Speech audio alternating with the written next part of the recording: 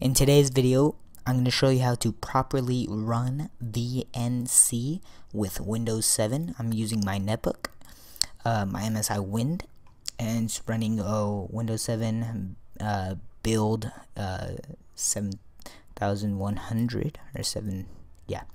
Alright, so I'm using UltraVNC on the Windows side, and I'm using chicken of the VNC for Mac OS 10. So here we go. All you have to do is go to UltraVNC.com and go to download. And it's not really perfect. It does not replace like a monitor, but if you're just trying to do a quick little thing or see what's on the screen, it works fine. So if you follow that, sorry about that, I'll go back.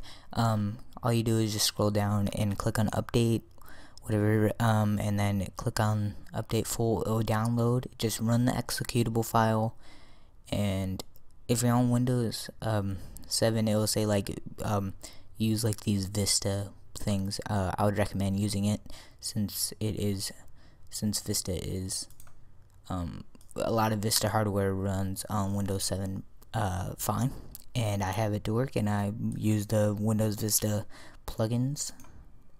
So all you have to do is go to the admin properties once it opens up, and as you can see, it's a bit I don't know, there's a lot of data, so I would recommend remove arrow, all that. It's pretty much on there automatically. I just recommend just putting a VNC password, pressing apply or OK, and that's pretty much it. And then just run it. And then on Mac OS 10 side, I recommend using chicken in the VNC, and you'll see something like this, and just find out your host number.